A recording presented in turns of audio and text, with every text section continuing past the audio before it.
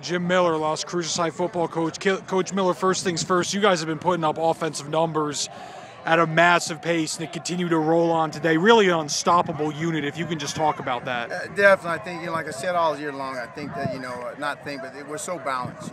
We have tight ends that can catch, we have receivers that can catch, we have a great running game. And it all starts up with up front with our big boys, and that's a luxury to have as a coach. Every coach would love to be in my situation. Coach Lopez does a great job of getting those guys in the right place and calling the right plays. And, we just got to continue to do that, and it all starts up front. And I know all our running backs, our quarterbacks, receivers will say it starts up front with protection, opening those holes. And, our running backs are running so hard. Joy's picking them apart on throwing the ball, and our tight ends are catching. So as a defensive person, as a defensive coordinator, it's very hard for someone just to isolate on one phase of our game.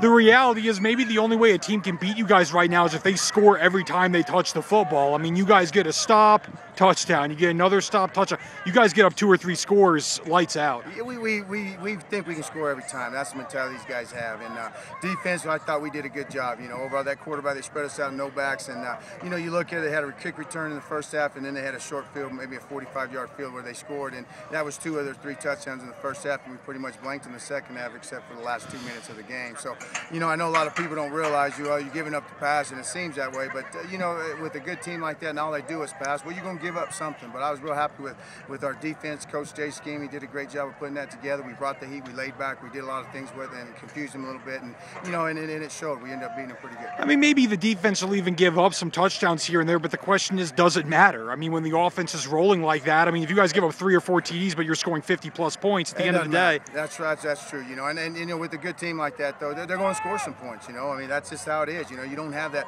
ground and pound where the clock's coming off and and the time's coming off the clock, and before you know it, it's the second half, and you only scored 7 points. So that's to our advantage. So we got to make sure we continue to do that and take advantage of our opportunities. And then lastly, Sandia state championship game next week. I mean, I know you got to scout them, you got to look at film, and you want to be complimentary going into it, but just off the top of your head, how do you feel about your football team's chances? Well, this is our goal all season long. Last 2 years we come up short. One in the semi here and with the catch, and then of course last year in double overtime against Rio Rancho. So, we know we got to prepare for these guys. We know it's a very good Sandia football team. They're playing well right now, but that's our goal. That's what we're going to do. We're going to prepare better this week than we ever have, and I know these kids will, and we'll be ready to go. And we'll let the chips fall where they may. But we're real excited coming up playing a very good Sandia team.